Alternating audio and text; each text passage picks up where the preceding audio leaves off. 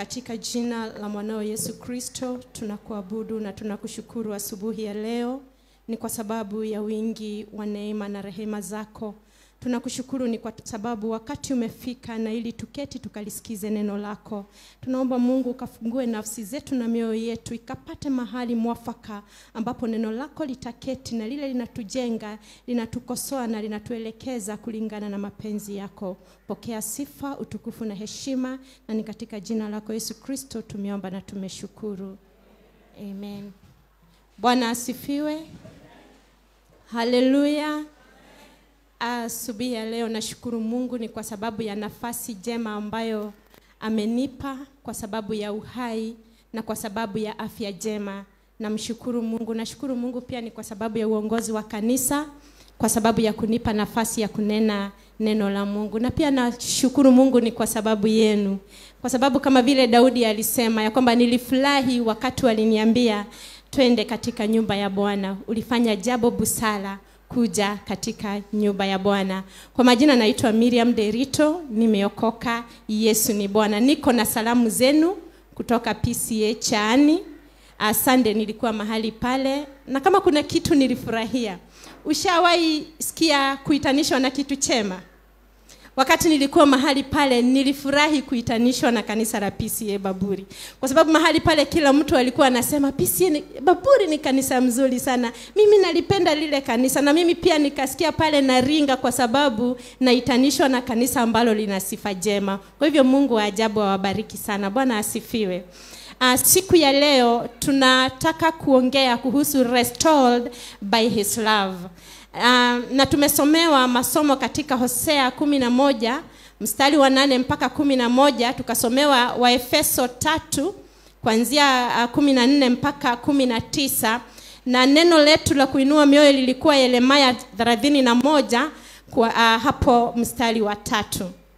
Na nilipokuwa nikisoma haya maandiko yote they were all talking about the children of Israel.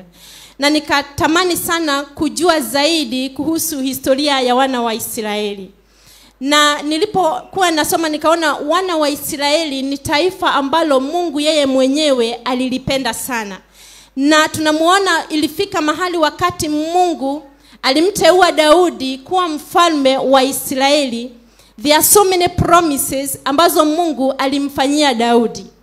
Na alipokuwa anampa zile promises, one of the greatest promise that God gave to David, alimwambia ya kwamba wafalme wote ambao wataliongoza taifa la Israeli watakuwa wametoka katika nyumba yako. That all the kings that were to reign in Israel in future were to come in the house of David. Na pia akamwambia ni kupitia wewe ambao kutapata kujengwa kanisa katika taifa la Israeli. Na tunaona Mungu akitimiza yale ahadi ambazo alikuwa nazo amemwambia Daudi. Lakini what excites me most is when God told David, it is through you that all the kings that shall reign in Israel watatoka katika kwako. Na nilikuwa nafuata all the kings that reigned in Israel, nikajua ya kwamba it is through David that King Jesus Christ was born, na ili sisi tukapata kukombolewa. Bwana Yesu apewe sifa. Yani ni kupitia Daudi na uzao wake tulimpata Yesu Kristo. And that was the greatest promise that God gave to David about Israel. Lakini tukisoma tunaona ya kwamba vile Mungu alivyolipenda hili taifa, ilifika mahali the children of Israel in a way they took advantage of how God loved them. Yani walifika mahali wakamzoea Mungu, wakazoea upendo ambao Mungu alikuwa anawapenda nao. Na tunaona during the reign of King Zedekiah, Mungu anaghadhabishwa sana na wana wa Israeli. Ni kwa sababu sasa walikuwa wamepotoka na walikuwa wametenda dhambi kuzidi Sodoma na Gomora. Na Mungu akawa ana hasira kuu sana kuhusu wana wa Israeli. And what happened? God gave the children of Israel in the hands of the enemy, and they served in exile for 70 years. Bwana apewe sifa.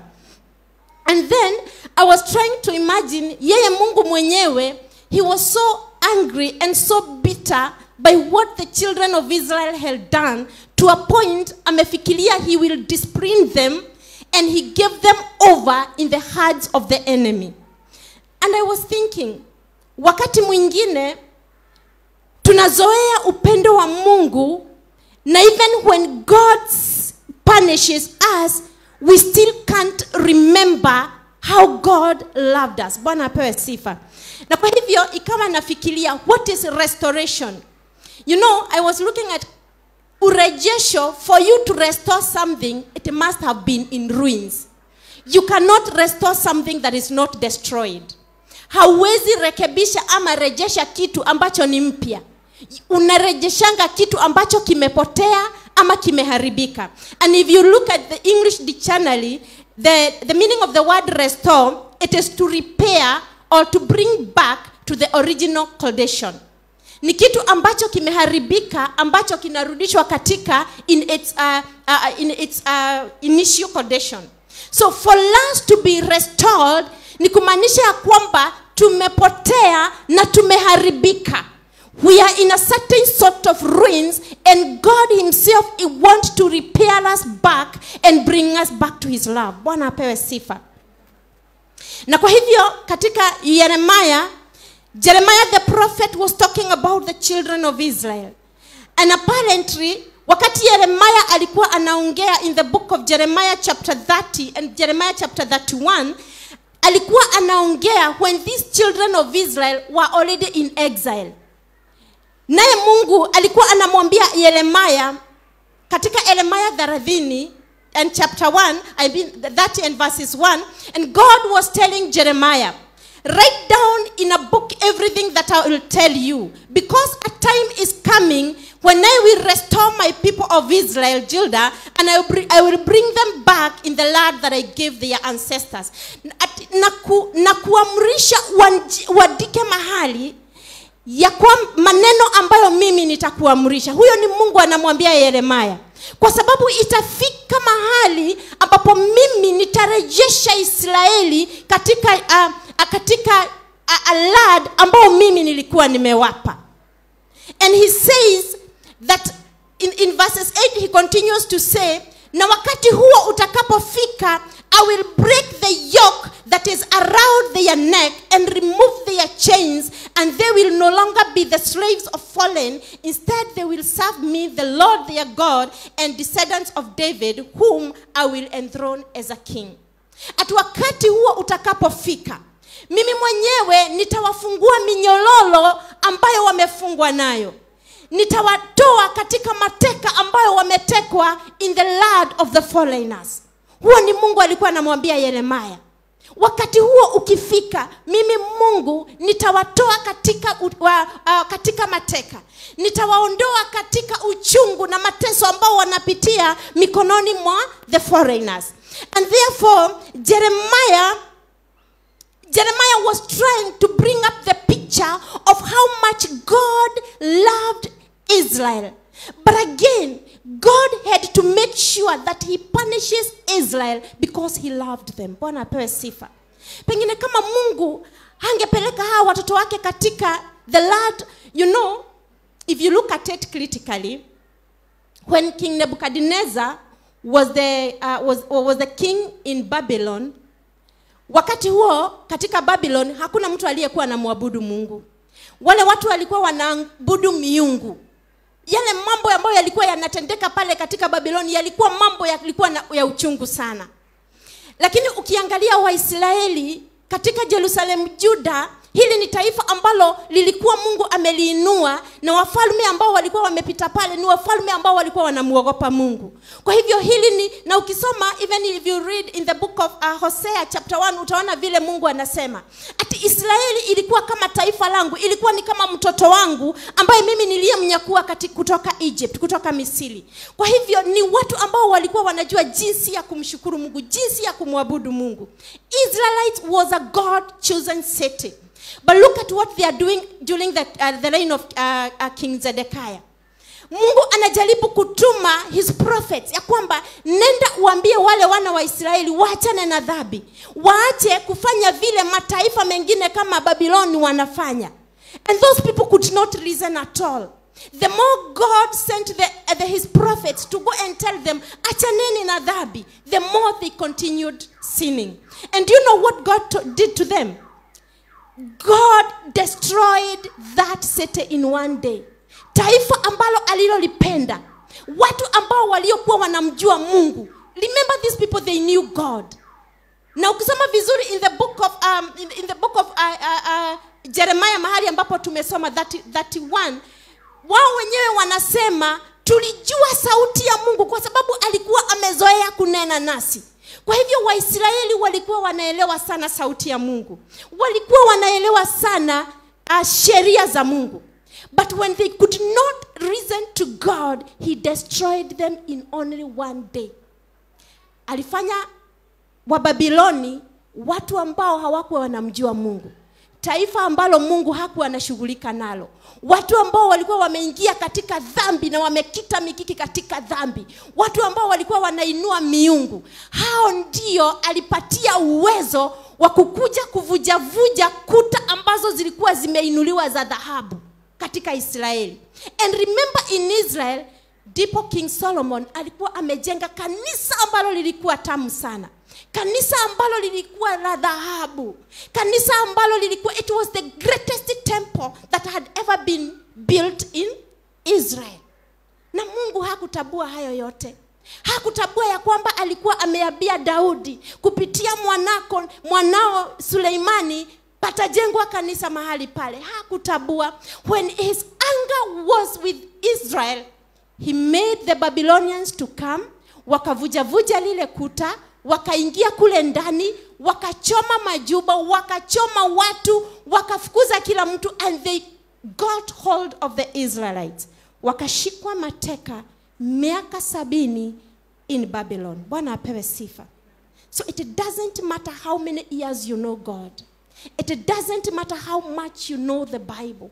It doesn't, if you don't obey the Lord, atakupeana mikononi mwa mataifa ambayo hayamjui Mungu, ukasavu huko kama in exile. Bwana apewe sifa. Na wakati mwingine nilikuwa najiuliza, kwa nini wakati mwingine tunateseka mikononi mwa wale ambao hawamjui Mungu? I was going back in my life and I was asking myself, wakati mimi ninateseka mikononi wa watu ambao hawamjui Mungu, ni kwa sababu ya nini? Ni kwa sababu nimekubali ghadhabu ya Mungu juu yangu ifike kiasi ya kwamba amenipeana mikononi mwa watenda dhambi, watu ambao hawamjui Mungu, ili hali mimi ninajua Mungu wangu. Bwana apewe sifa. And this is what was happening to Israel. Na sasa wamefika pale mikononi mwa watu ambao hawakuwa wanamjua Mungu Babyloni. In exile for 70 years, they suffered pain. They died there. Na Mungu anaangalia lile taifa lake, anasema wale ni watu ambao ninawapenda sana. Lakini anawaambia vipi? In the book of Jeremiah chapter 30 and verse 15. Because of your guilt, because of your great guilt and many sins, I have done these things. Ni kwa sababu ya dhambi zenu nyingi sana nimefanya hivi ambalo nimefanya. Nimewapeana mkawa mateka. Bwana apewe sifa. And therefore, in the book of Hosea, Biblia inaleta, Hosea was bringing a very good picture. It's an image of a father who loved his children, but the children have rejected him. Ni picha mzuri sana Hosea anatuletea ya watu ambao baba yao alikuwa anawapenda sana, lakini watoto hawakuwa wanapendeka. Bwana apewe sifa. Taifa ambalo lilikuwa limependwa sana na Mungu, lakini halipendeki. Na diposa unaona Hosea, mahali ambapo tumesomewa, Biblia inasema ya kwamba nitawezaje tena kuendelea ghadhabu yangu dhidi yenu wewe Efraim? Nitaendeleaje ghadhabu yangu kuwa juu yako, ama nitakusahau aje wewe Yerusalemu? How will I give up on you, Israel? Now when I was thinking about restoration, I'm looking at these children. Even after kumghadhabisha Mungu sana, Na hata baada ya kuto hata come back to senses, even when God was sending the prophets, God still have so much love for them.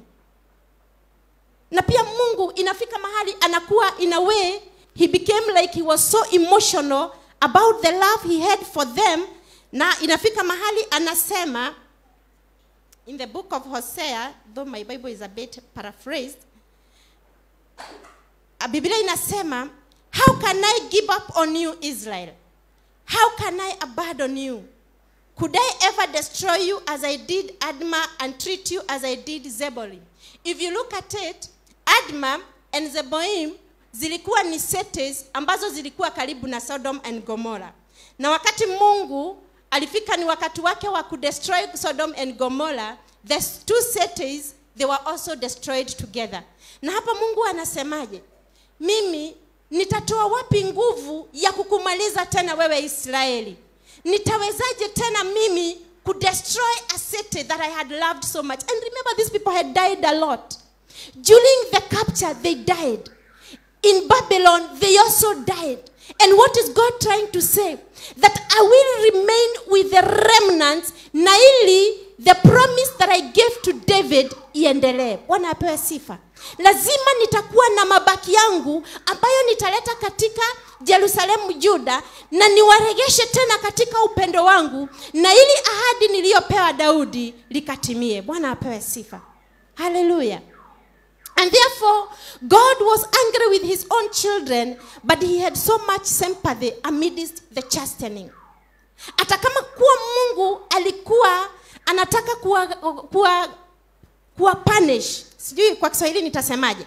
Hata kama Mungu alikuwa anataka kuwa punish, he still had so much sympathy for what that city had gone through. Bwana apewe sifa. Na nilikuwa ninaona, it hurts God so much when he has to punish someone he loves.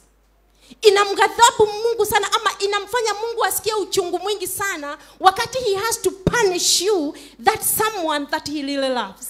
Wewe ambao unajua ukweli, wewe ambao umepandika katika begu ya Ukristo, it hurts him so much to imagine that he has to punish you. But again, he has to punish you because he cannot assume sin. Bwana apewe sifa. Wakati mwingine lakini lazima Mungu atatufinya kwa sababu hata achilia dhambi ijitukuze. Bwana apewe sifa. He will not allow wickedness because he cannot ignore sin. And therefore, we see that in his justice, there is a lot of mercy. If there is someone who is so just, is our God.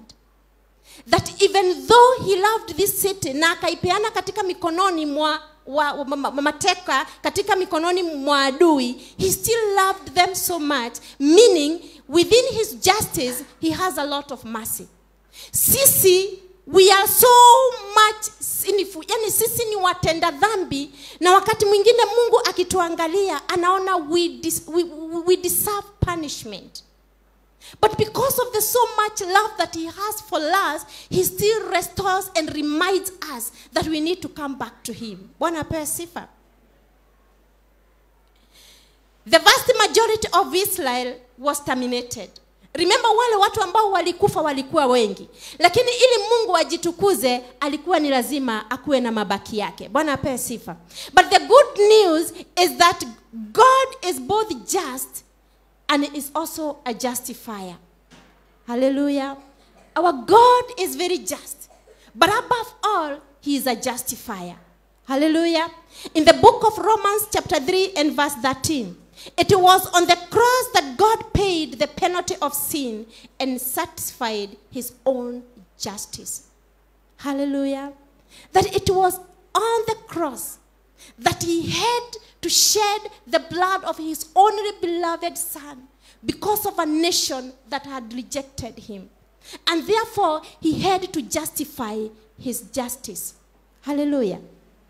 Ilikuwa ni kwa sababu ya dhambi zetu. Lakini kwa sababu Mungu alitaka kuturejesha, he had to sacrifice his only son to die on the cross so that he could justify his justice. Bwana apewe sifa. Lazima Mungu justify his justice. That he had to bring us back in his love. Regardless of whatever we had done, he had to bring us back in his love. And therefore, we are learning that our God is just. Our God is compassionate. And our God is merciful. It took him mercy to restore back the children of Israel. It took him compassion that no man could have done to bring back the children of Israel. And I was looking at the nature of man. Man cannot forgive if forgiveness have not been sought from them. Mimi nikikosea siku ya leo, itabidi mimi mama promise nije niombe msamaha na ili unisamehe na wakati mwingine hata tukisamehe hatusahau.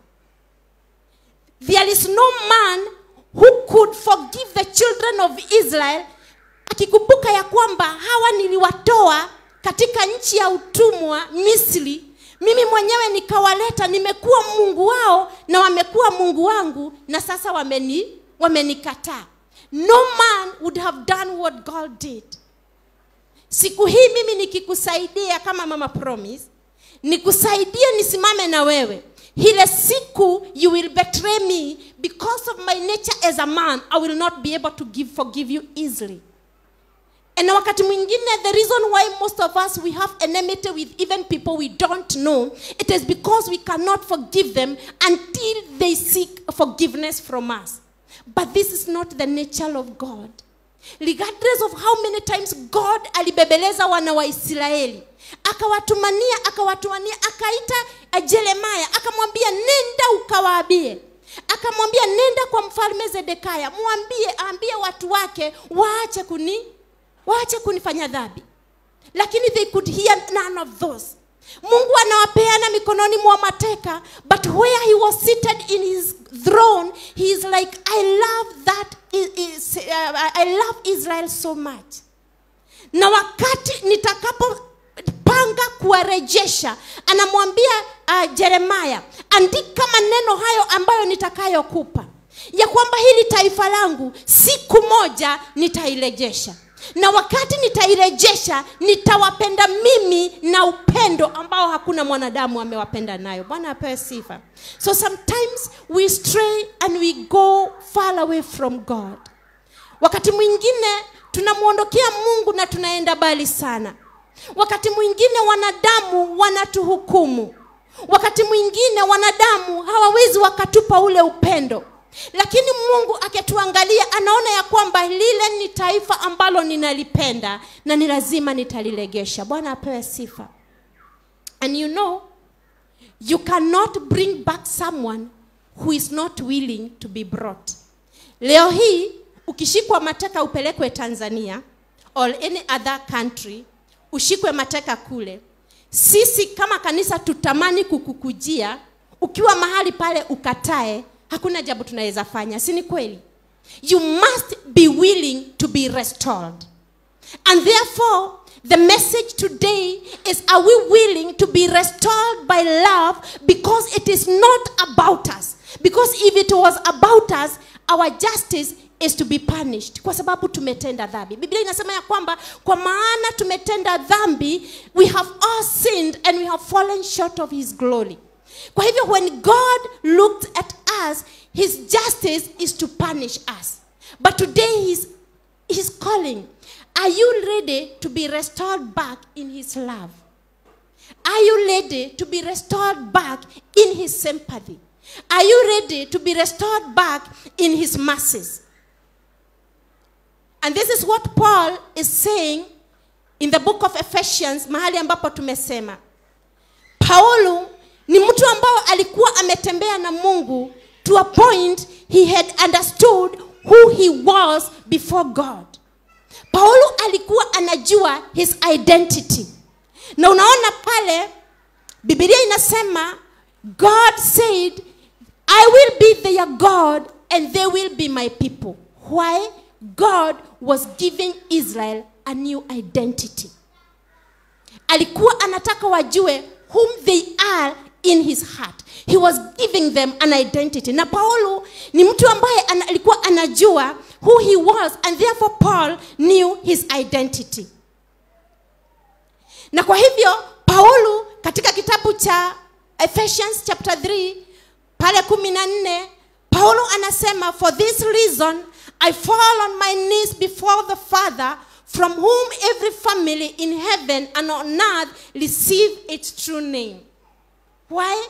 Paul knew that every family that knows Christ has an identity in Christ. Bwana apewe sifa. Na ndiposa anasema, for this reason I fall on my knees before the Father, from whom every family in heaven and on earth receives its name. It is only in heaven that we receive a name, we receive an identity. Bwana apewe sifa. Ni only in heaven that we can receive our identity. And therefore he's saying, I, as God from whom every family in heaven and on earth receive its true identity, I, as God from wealth of his glory, to give you power through his Spirit to be strong in your inner selves. So one, ambao wanaandika, Paul was making a request to God that we may be strengthened with power. Paulo alikujua ya kwamba for us to be restored back, we have to be strengthened within us. We have to have power that will give us dominion to understand our identity in the kingdom. Bwana apewe sifa. For you to be able to be restored back, you need the strength that gives you ability to dominate.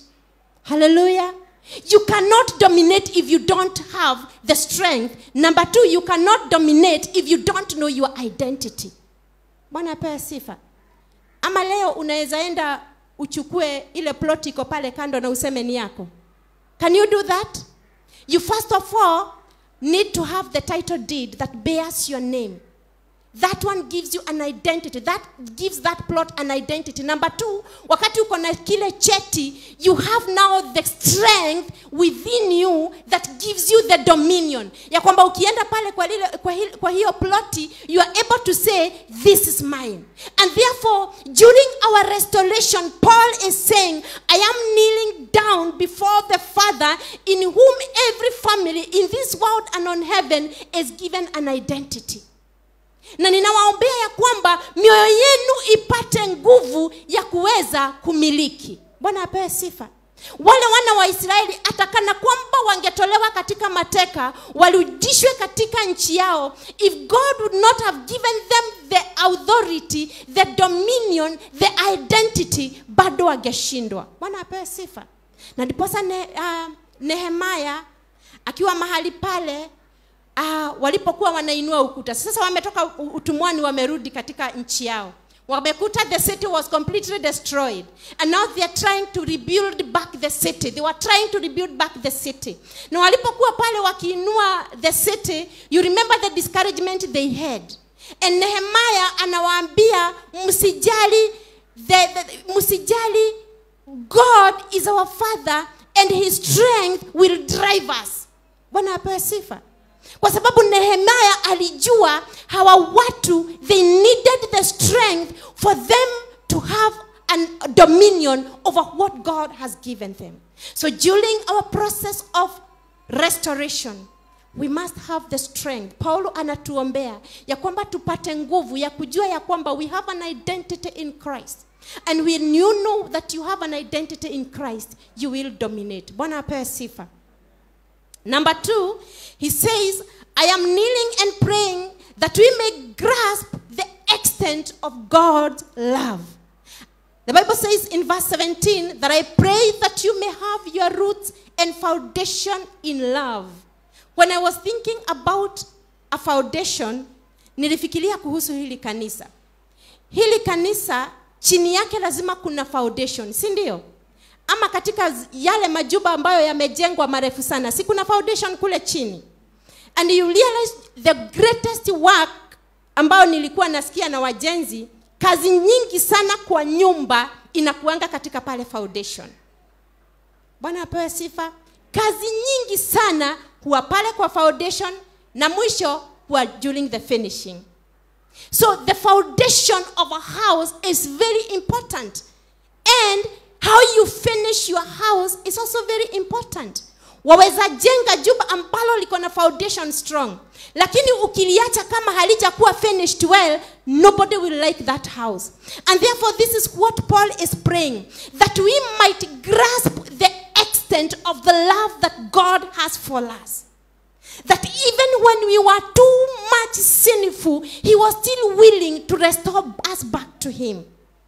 And when we understand how deep, how wide, how far the love of God is to us, we will understand how much our God loves us. And my question today, this morning, how deep, how wide, how far are you able to stretch the love that God has for you? Paul's request was that we might be able to grasp how wide, how long, how deep, and how high the love of God was for us. And number 3, Paul was praying that we may be filled with God. And I was imagining, if you were to take a cup, uanze kuweka maji, si ile kikombe itajaa. After imejaa itakuwa nini? It will start overflowing, si ndio? If we put a bucket of water here, tuanze kuweka maji, ile bucket ijae, si ita overflow. If nobody stops putting that water in that bucket, si tutakuta hiyo maji imefika kule mwisho. And if nothing is done, ukikuja hapa after 3 days, the whole of this compound itakuwa ni kama bahari ama ni kama mto, si ndio? And this is what Paul is saying, that we may be full of God, that we may be filled with God. You know, when you allow your life to be filled of God, you will so have much, a lot of God, that what overflows out of you is God himself. Bwana apewe sifa. So how full are you? How full are you of God? How much of the love of God fills you? Jiulize asubuhi ya leo. How much of the love of God is full in me? Mimi nimejazwa vipi na upendo wa Mungu? Mimi nimejazwa vipi na Mungu mwenyewe? How do you treat people around you? Do you extend God to them? Do you extend the excess love that God gives you to them? How do you show love to them? If you are full, it is because you are overflowing the goodness, and the relationships allowed you benefit from the God that is full in you. Bwana apewe sifa. This is not magic.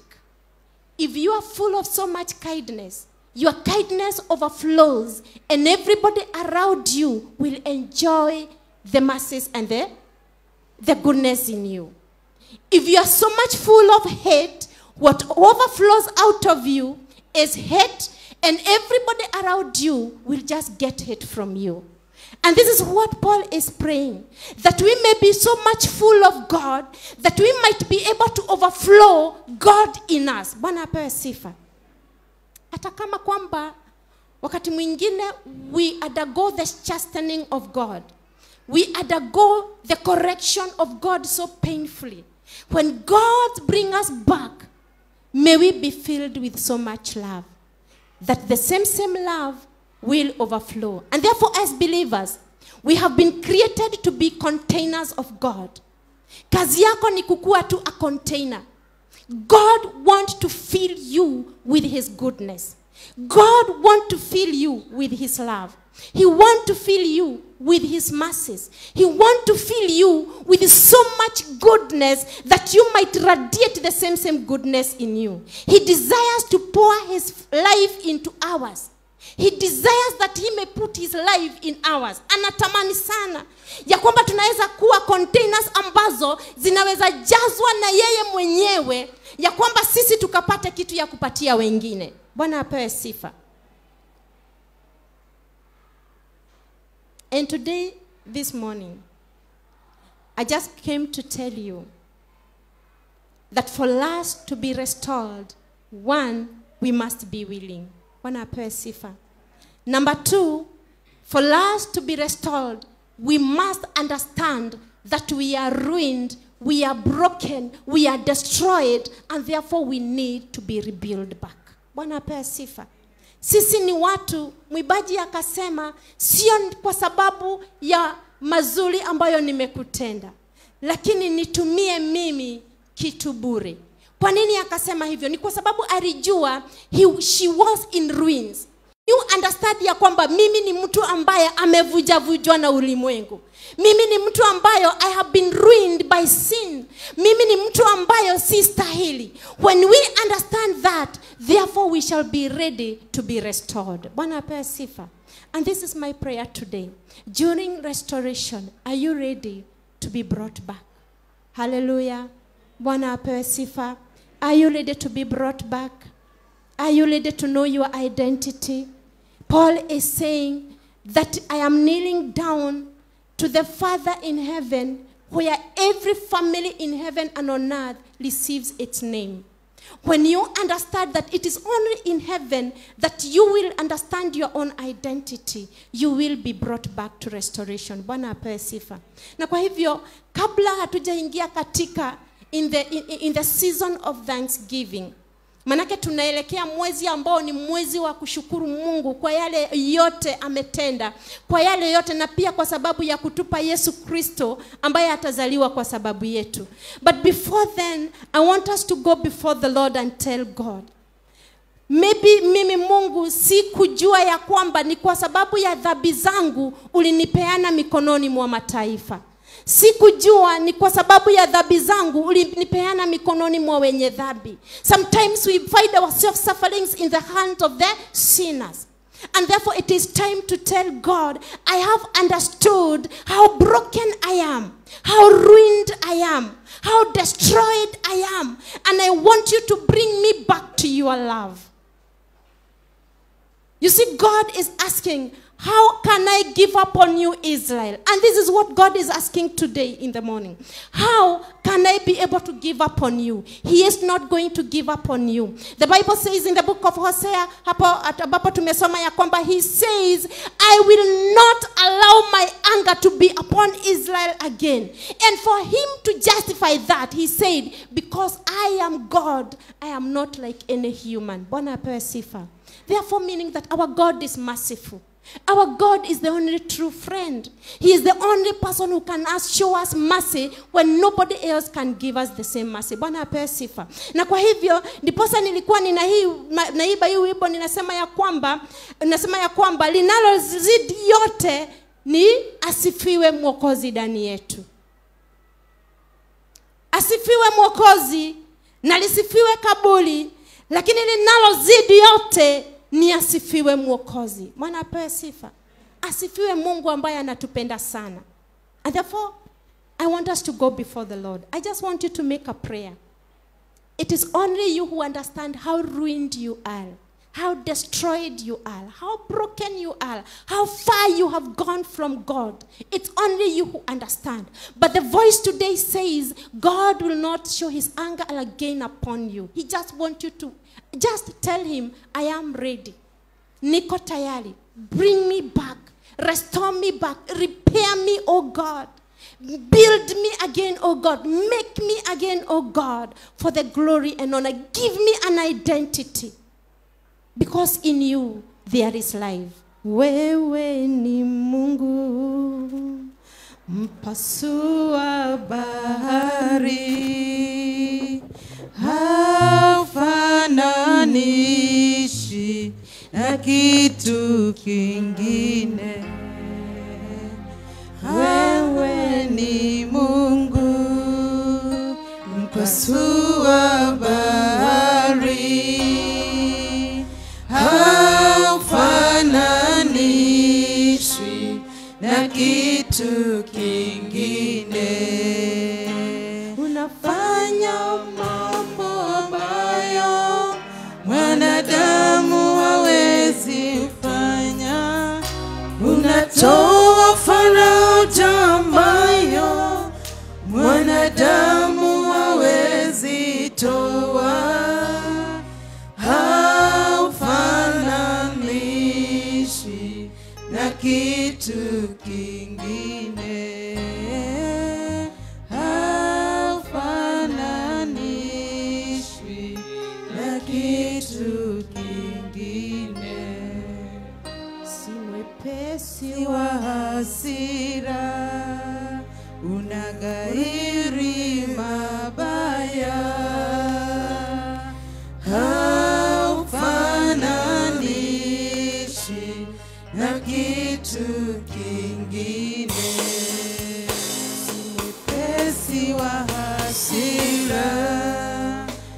gairi mabaya,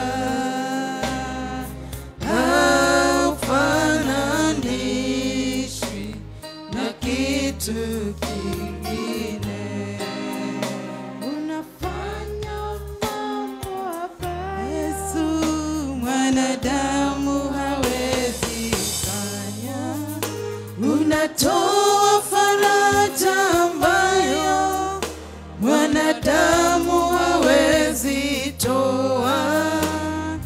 Haufananishwi na kitu kingine. Haufananishwi na kitu kingine. Haufananishwi na kitu kingine.